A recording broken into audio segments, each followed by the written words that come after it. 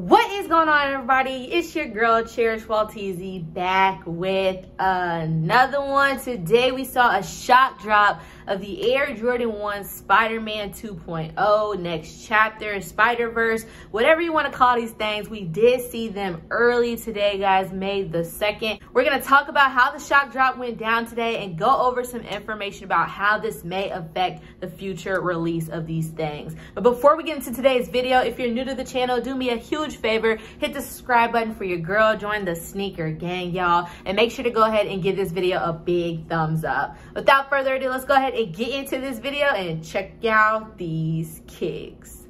Yesterday, May 1st, the rumor started going out that there was going to be a potential shock drop of the Air Jordan 1 Spiderman 2.0. People started seeing these things on the back end of the Nike sneakers app. We didn't know exactly what time these kicks were going to shock drop on the app, but we knew it would be going down today, May the 2nd. Fast forward to today, obviously we've been waiting all day for the shock drop to go down. I know everybody was talking about it in the sneaker community, just knowing that it was gonna happen. A lot of people started joining the bandwagon right around this time for these things. But at 1 p.m. Central Standard Time, guys, the shock drop went down on the Nike Sneakers app. Nike Sneakers posted this picture and then shock dropped the full family size run of these things, guys, with the men's size retailing for $200 US.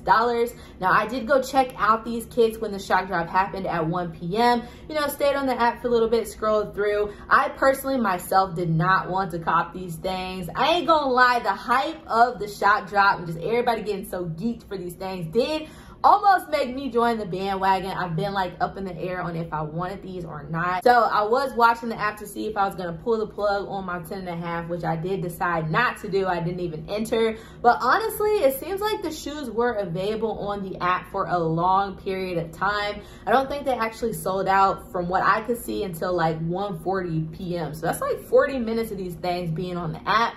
I saw a lot of bottoms go out throughout the sneakers community. I did also see a lot of L's, guys, and you will not believe that there were 232,000 pairs of these things shock dropped on the sneakers app. That is so many pairs, guys. Now, if you did take an L on this shock drop of the Air Jordan 1 Spiderman 2.0s, or you were like me and wasn't sure if you wanted to pull the plug or not, there's still time to grab these things on May the 20th when they actually release.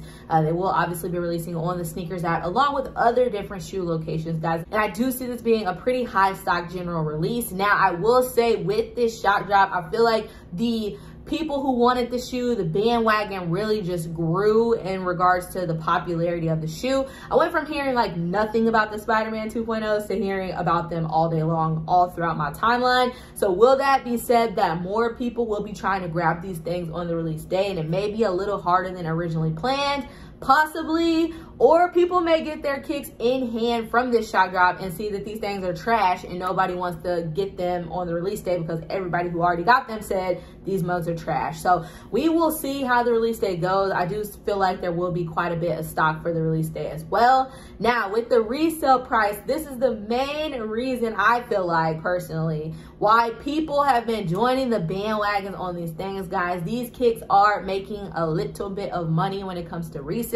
As I mentioned, the men's size did retail for $200 US, and most of the sizes on these things are going from like around the $340 US mark. There are some as low as $290, some going up to, you know, way higher than that depending on the size. Now that right there, as you can see, is like making $140 over the retail. So obviously people, you know, are thinking outside of the box and trying to grab these things today to see if they can get that resale amount once they are able to sell them when they get them in early. So my thought is once we start to get closer to May 20th, I feel like the resale on these things are going to go down on the Spiderman 2.0s. I just feel like once people start to get their early pairs in hand, less people are going to want to grab them on the release day, so less people will be trying to buy them for resale. Some people who were looking at those resale prices already, thinking about pulling the plug, did already hit today on an early pair. And you know, once those early pairs start to come in, I feel like people are going to try to quick flip them who aren't really trying to hold on to them, and so that'll bring the resale down a little bit as well. So we will see. I feel like I said, the resale number will go down from that 340-ish mark to where it is now. I mean, people might get them in hand today and say these things are fire and they go straight up, but I just feel like it's gonna be a little less like that. I feel like it's gonna be easier to grab these things while we get closer to the release date. So guys, that is the tea on the shock drop of the Air Jordan 1 Spider-Man 2.0 or Next Chapter, Spider-Verse, whatever you want to call them. The shock drop went down today. Everybody was ready to take their dubs that went for them. Congratulations to those of you who did hit on a pair of these things. If you did not, once again, you have until May 20th to try to grab these things for retail. If you did like today's video, make sure to go ahead and give this video a big thumbs up, guys. If you're new to the channel, hit that subscribe button and join the sneaker gang. And don't forget to hit that notification bell so you're notified each and every time I drop a banger. That's all I have for today's video. I will catch you in the next one.